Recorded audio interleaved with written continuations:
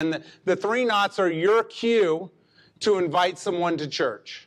Okay, they're called the three knots. So this is your cue, your opening in anyone's life. Doesn't matter if you're at a coffee shop, doesn't matter if you're at the house. These three things, if people say one of these three things, this is your opportunity. So you might want to write these down, study and put them on your mirror. So when people tell you these things, you know when to share the gospel, okay? So the first thing they'll tell you is that they are not in a church. They don't go to church. They don't understand church. They don't have a church home. They are not in church. And if they are not in church, you say, you should try mine. Let me tell you about Jesus.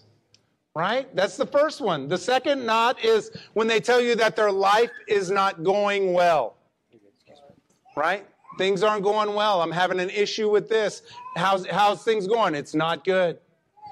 I mean, our default is to say fine, right?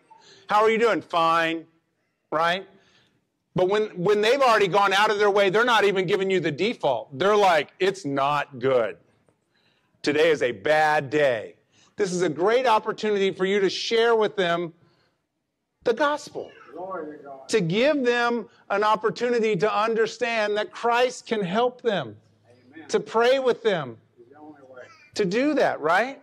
To do what he's done in your life, in their life, right? And the third knot is when they are facing a situation or something they're not prepared for. They're like, hey, I'm never, this is something I don't even know what to do. Well, then let's pray about it. Let's take it to the one who knows. So these are your clues, right? If you ever wonder, you're like, well, I just don't know how to open up and share the gospel with anybody. I don't even know what to do. There they are. Three knots.